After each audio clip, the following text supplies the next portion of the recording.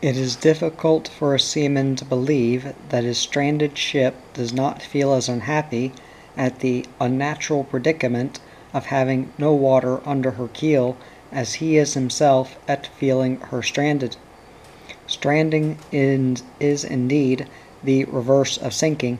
The sea does not close upon the waterlogged hole with a sunny ripple, or maybe with the angry rush of a curling wave, erasing her name from the roll of living ships. No, it is as if an invisible hand has been stealthily uplifted from the bottom to catch hold of her keel as it glides through the water. More than any other event does stranding bring to the sailor a sense of utter and dismal failure. There are strandings and strandings, but I am safe to say that 90% of them are occasions in which a sailor, without dishonor, may well wish himself dead, and I have no doubt that of those who had the experience of their ship taking the ground, 90% did actually, for 5 seconds or so, wish themselves dead. Taking the ground is the professional expression for a ship that is stranded in gentle circumstances, but the feeling is more as if the ground had taken hold of her. It is for those on her deck a surprising sensation. It is as if your feet had been caught in an imponderable snare. You feel the balance of your body threatened, and the steady poise of your mind is destroyed at once. This sensation lasts only a second, for even while you stagger, something seems to turn over in your head, bringing uppermost the mental exclamation full of astonishment and dismay, "By Jove, she's on the ground!" And that is very terrible. After all, the only mission of a seaman's calling is to keep ships' keels off the ground. Thus the moment of her stranding takes away from him every excuse for his continued existence. To keep ships afloat is his business. It is his trust, it is the effective formula at the bottom of all these vague impulses, dreams, and illusions that go to the making up of a boy's vocation. The grip of the land upon the keel of your ship, even if nothing worse comes of it than the wear and tear of tackle and the loss of time, remains in a seaman's memory an indelibly fixed taste of disaster. Stranded within the meaning of this paper stands for a more or less excusable mistake. A ship may be driven ashore by stress of weather. It is a catastrophe, a defeat. To be run ashore has the littleness, poignancy, and bitterness of human error. That is why your strandings are for the most part so unexpected. In fact, they are all unexpected, except those heralded by some short glimpse of the danger, full of agitation and excitement, like an awakening from a dream of incredible folly. The land suddenly, at night, looms up right over your bows, or perhaps the cry of "broken water ahead"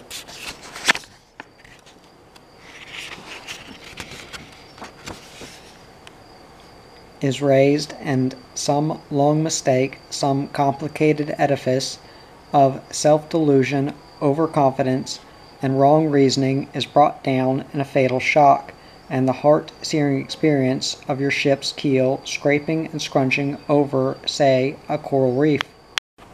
It is a sound for its size, far more terrific to your soul than that of a world coming violently to an end.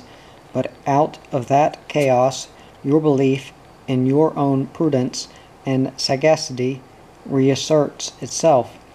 You ask yourself, where on earth did I get to? How on earth did I get there? With a conviction that it could not be your own act, that there has been at work some mysterious conspiracy of accident, that the charts are all wrong, and if the charts are not wrong, that land and sea have changed their places, that your misfortune shall for ever remain inexplicable, since you have lived always with the sense of your trust, the last thing on closing your eyes, the first on opening them, as if your mind had kept firm hold of your responsibility during the hours of sleep. You contemplate mentally your mischance till little by little your mood changes. Cold doubt steals into the very marrow of your bones. You see the inexplicable fact in another light. That is the time when you ask yourself, how on earth could I have been fool enough to get there? And you are ready to renounce all belief in your good sense, in your knowledge, in your fidelity, in what you thought till then was the best in you, giving you the daily bread of life and the moral support of other men's confidence. The ship is lost or not lost. Once stranded, you have to do your best by her. She may be saved by your efforts, by your resource and fortitude, bearing up against the heavy weight of guilt and failure. And there are justifiable strandings in fogs, on uncharted seas and dangerous shores, through treacherous tides. But saved or not saved, there remains with her commander a distinct sense of loss, a flavor in the mouth of the real abiding danger that lurks in all the forms of human existence. It is an acquisition, too, that feeling a man may be better for it, but he will not be the same. Damocles has seen the sword suspended by a hair over his head, and though a good man need not be made less valuable by such a knowledge, the feast shall not henceforth have the same flavor. Years ago I was concerned as chief mate in a case of stranding which was not fatal to the ship. We went to work for 10 hours on end, laying out anchors in readiness to heave off at high water. While I was still busy about the decks forward, I heard the steward at my elbow saying, "The captain asks whether you mean to come in, sir, and have something to eat today." I went into the cuddy. My captain sat at the head of the table like a statue. There was a strange motionless of everything in that pretty little cabin. The swing table, which for 70-odd days had been always on the move, if ever so little, hung quite still above the soup tureen. Nothing could have altered the rich color of my commander's complexion, laid on generously by wind and sea, but between the two tufts of fair hair above his ears, his skull, generally suffused with the hue of blood, shone dead white, like a dome of ivory, and he looked strangely untidy. I perceived he had not shaved himself that day, and yet the wildest motion of the ship, in the most stormy latitudes we had passed through, never made him miss one single morning ever since we left the Channel. The fact must be that a commander cannot possibly shave himself when his ship is aground. I have commanded ships myself, but I don't know. I have never tried to shave in my life.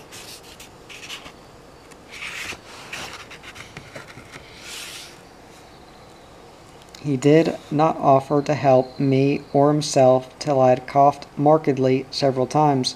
I talked to him professionally in a cheery tone, and ended with the confident assertion, "We shall get her off before midnight, sir." He smiled faintly without looking up, and muttered as if to himself, "Yes, yes, the captain put the ship ashore, and we got her off." Then, raising his head, he attacked grumpily the steward, a lanky, anxious youth, with a long, pale face and 2 big front teeth.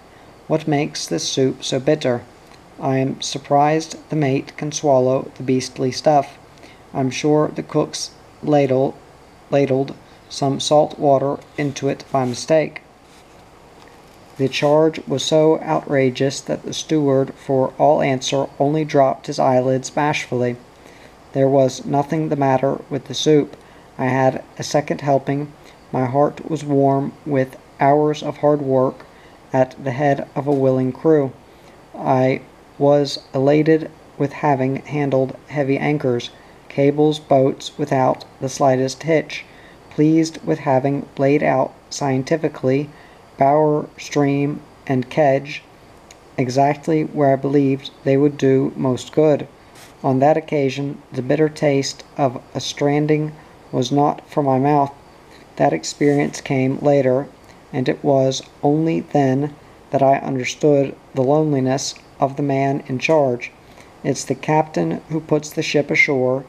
It's we who get her off.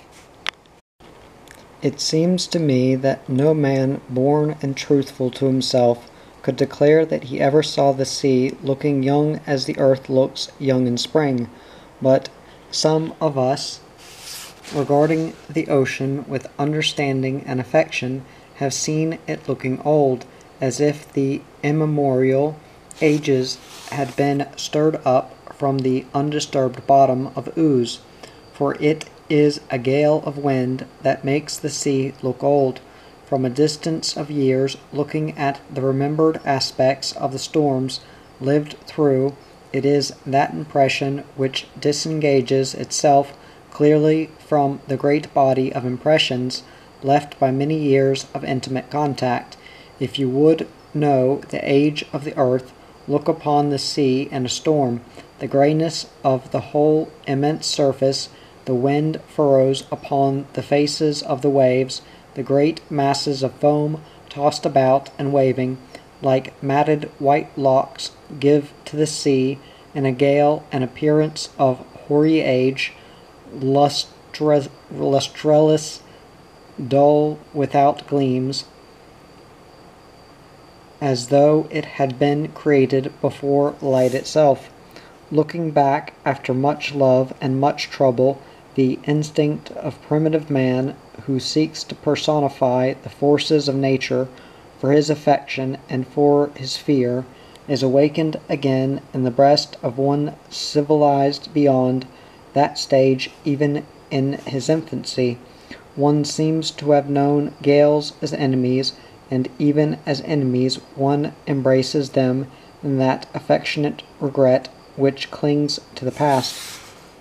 Gales have their personalities, and after all, perhaps, it is not strange, for, when all is said and done, they are adversaries whose wiles you must defeat, whose violence you must resist, and yet with whom you must live in the intimacies of nights and days. Here speaks the man of the masts and sails, to whom the sea is not a navigable element, but an intimate companion. The length of passages, the growing sense of solitude, the close dependence upon the very forces that friendly today without changing their nature.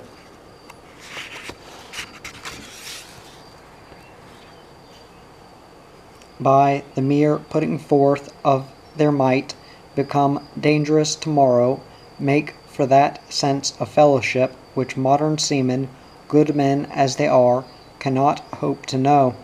And besides, your modern ship, which is a steamship, makes her passage on other principles. Then, yielding to the weather and humoring the sea, she receives smashing blows, but she advances. It is a slogging fight and not a scientific campaign. The machinery, the steel, the fire, the steam have stopped in between the man and the sea. A modern fleet of ships does not so much make use of the sea as exploit a highway. The modern ship is not the sport of the waves. Let us say that each of her voyages is a triumphant progress, and yet it is a question whether it is not a more subtle and more human triumph to be the sport of the waves and yet survive, achieving your end. In his own time a man is always very modern. Whether the seaman of 300 years hence will have the faculty of sympathy, it is impossible to say. An incorrigible mankind hardens its heart in the progress of its own perfectibility. How will they feel on seeing the illustrations to the sea novels of our day, or of our yesterday? It is impossible to guess, but the seamen of the last generation wrought into sympathy with the caravels of ancient time by his sailing ship. Their lineal descendant cannot look upon those lumbering forms navigating the naive seas of ancient woodcuts without a feeling of surprise, of affectionate derision, envy, and admiration for those things whose unmanageableness, even when represented on paper, makes one gasp with a sort of amused horror, were manned by men who are his direct professional ancestors. No, the seaman of 300 years hence will probably be neither touched nor moved to derision, affection, or admiration. They will glance at the photogravures of our nearly defunct sailing ships with a cold, inquisitive, and indifferent eye. Our ships of yesterday will stand to their ships as no lineal ancestors, but as mere predecessors whose course will have been run and the race extinct. Whatever craft he handles with skill, the seaman of the future shall be not our descendant, but only our successor. And so much depends upon the craft, which, made by man, is one with man, that the sea shall wear for him another aspect. I remember once seeing the commander, officially the master, by courtesy the captain, of a fine iron ship of the old wool fleet, shaking his hand at a very pretty brigantine. She was bound the other way. She was a taut, trim, neat little craft, extremely well kept, and on that serene evening, when we passed her close, she looked the embodiment of coquettish comfort on the sea. It was somewhere near the Cape being, of course, the Cape of Good Hope, the Cape of Storms of its Portuguese discoverer.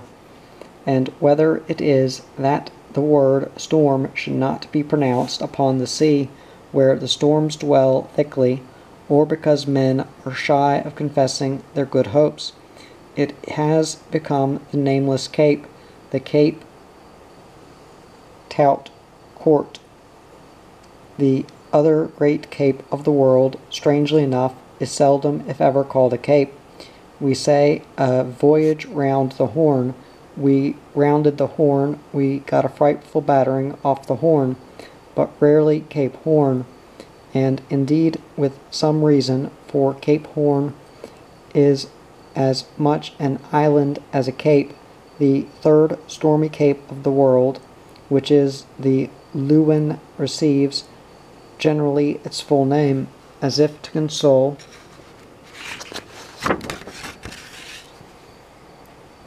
its second-rate dignity. These are the capes that look upon the gales. The little brigantine then had doubled the cape. Perhaps she was coming from Port Elizabeth, from East London, who knows?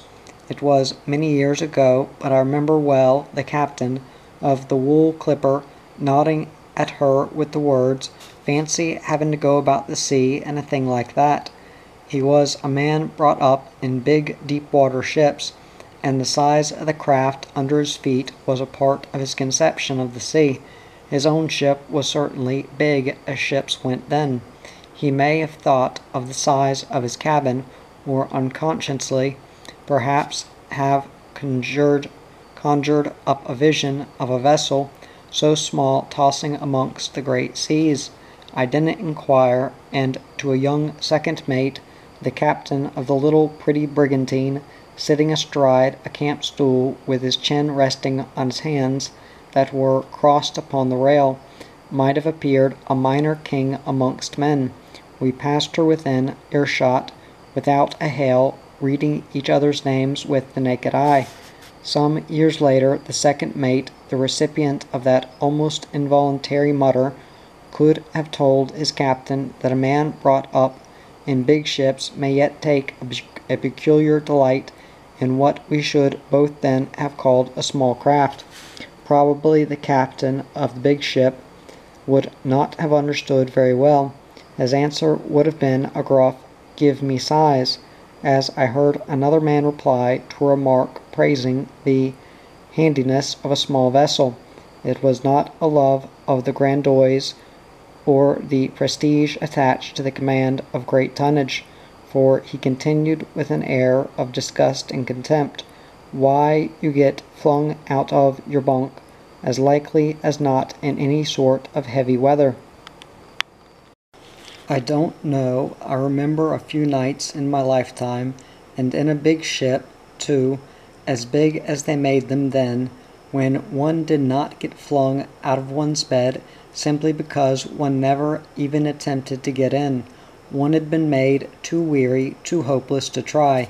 The expedient of turning your bedding out on a damp floor and lying on it there was no earthly good, since you could not keep your place or get a second's rest in that or any other position. But of the delight of seeing a small craft run bravely amongst the great seas, there can be no question to him whose soul does not dwell ashore. Thus I well remember a 3 days' run got out of a little bark of 400 tons, somewhere between the islands of St. Paul and Amsterdam and Cape Otway on the Australian coast. It was a hard, long gale, grey clouds and green sea, heavy weather undoubtedly, but still what a sailor would call manageable. Under 2 lower topsails and a reefed foresail, the bark seemed to race with a long, steady sea that did not becalm her in the troughs. The solemn thundering combers caught her up from astern, passed her with a fierce boiling up of foam, level with the bulwarks, swept on ahead with a swish and a roar, and the little vessel, dipping her jib-boom into the tumbling froth, would go on running in a smooth, glassy hollow, a deep valley between 2 ridges of the sea, hiding the horizon ahead and astern. There was such fascination in her pluck, nimbleness, the continual exhibition of unfailing seaworthiness, in the semblance of courage and endurance, that I could not give up the delight of watching her run through the 3 unforgettable days of that gale which my mate also delighted to extol as a famous shove. And this is one of those gales whose memory in after years returns welcome in dignified austerity. As you would remember with pleasure the noble features of a stranger with whom you crossed swords once in knightly encounter, and are never to see again. In this way gales have their physiognomy. You remember them by your own feelings, and no 2 gales stamp themselves in the same way upon your emotions. Some cling to you in woe-begone misery, others come back fiercely and weirdly, like ghouls bent upon sucking your strength away, others again have a catastrophic splendor. Some are unvenerated recollections, as of spiteful wildcats clawing at your agonized vitals, others are severe like a visitation, and 1 or 2 rise up, draped and mysterious, with an aspect of ominous menace. In each of them there is a characteristic point at which the whole feeling seems contained in one single moment. Thus there is a certain 4 o'clock in the morning in the confused roar of a black and white world, when, coming on deck to take charge of my watch, I received the instantaneous impression that the ship could not live for another hour in such a raging sea. I wonder what became of the men who silently, you couldn't hear yourself speak, must have shared that conviction with me. To be left to write about it is not perhaps the most enviable fate, but the point is that this impression resumes in its intensity the whole recollection of days and days of desperately dangerous weather. We were then, for reasons which it is not worth while to specify, in the close neighborhood of Kerguelen land, and now when I open an atlas and look at the tiny dots on the map of the Southern Ocean, I see as if engraved upon the paper the enraged physiognomy of that gale. Another strangely recalls a silent man, and yet it was not din that was wanting. In fact, it was terrific. That one was a gale that came upon the ship swiftly, like a pampero, which last is a very sudden wind indeed. Before we knew very well what was coming, all the sails we set had burst. The furled ones were blowing, loose ropes flying, sea hissing. It hissed tremendously, wind howling, and the ship lying on her side, so that half of the crew were swimming and the other half clawing desperately at whatever came to hand. According to the side of the deck, each man had been caught on by the catastrophe either to leeward or to windward. The shouting I need not mention. It was the merest drop in an ocean of noise, and yet the character of the gale seems contained in the recollection of one small and particularly impressive sallow man without a cap, and with a very still face. Captain Jones, let us call him Jones, had been caught unawares. 2 orders he had given at the first sign of an utterly unforeseen onset. After that, the magnitude of his mistake seemed to have overwhelmed him. We were doing what was needed and feasible. The ship behaved well. Of course, it was some time before we could pause in our fierce and laborious exertions, but all through the work, the excitement, the uproar, and some dismay, we were aware of this silent little man at the break of the poop, perfectly motionless, soundless, and often hidden from us by the drift of sprays. When we officers clambered at last upon the poop, he seemed to come out of that numbed composure, and shouted to us downwind, "Try the pumps." Afterwards he disappeared. As to the ship, I need not say that, although she was presently swallowed up in one of the blackest nights I can remember, she did not disappear. In truth, I don't fancy that there have ever been much danger of that, but certainly the experience was noisy and particularly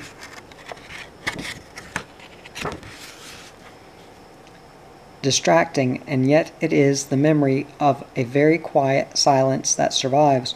For after all, a gale of wind, the thing of mighty sound, is inarticulate.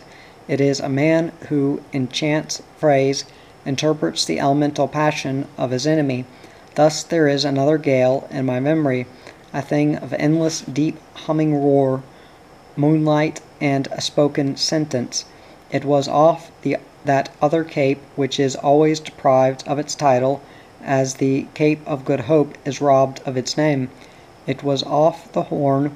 For a true expression of dishevelled wildness, there is nothing like a gale in the bright moonlight of a high latitude. The ship brought to, and bowing to enormous flashing seas, glistened wet from deck to trucks. Her one set sail stood out a coal-black shape upon the gloomy blueness of the air. I was a youngster then, and suffering from weariness, cold, and imperfect oilskins which let water in at every seam. I craved human companionship, and coming off the poop, took my place by the side of the boatswain, a man whom I did not like, in a comparatively dry spot where at worst we had water only up to our knees. Above our heads the explosive booming gust of wind passed continuously. justifying the sailor's saying, "It blows great guns," and just from that need of human companionship, being very close to the man, I said, or rather shouted, "Blows very hard, boatswain." His answer was, "Aye, and if it blows only a little harder, things will begin to go. I don't mind as long as everything holds, but when things begin to go, it's bad." The note of dread in the shouting voice, the practical truth of these words, heard years ago from a man I did not like, have stamped its peculiar character on that gale. A look in the eyes of a shipmate, a low murmur in the most sheltered spot where the watch on duty are huddled together, a meaning moan from one to the other with a glance at the windward sky, a sigh of weariness, a gesture of disgust passing into the keeping of the great wind, become part of the parcel of the gale. The olive hue of hurricane clouds presents an aspect peculiarly appalling. The inky, ragged rack, flying before a northwest wind, makes you dizzy with its headlong speed that depicts the rush of the invisible air. A hard sou'wester startles you with its close horizon and its low gray sky, as if the world were a dungeon wherein there is no rest for body or soul. And there are black squalls, white squalls, thunder squalls, and unexpected gusts that come without a single sign in the sky, and of each kind no one of them resembles another. There is infinite variety in the gales of wind at sea, and except for the peculiar, terrible, and mysterious moaning that may be heard sometimes passing through the roar of a hurricane, except for that unforgettable sound, as if the soul of the universe had been goaded into a mournful groan, it is, after all, the human voice that stamps the mark of human consciousness upon the character of a gale.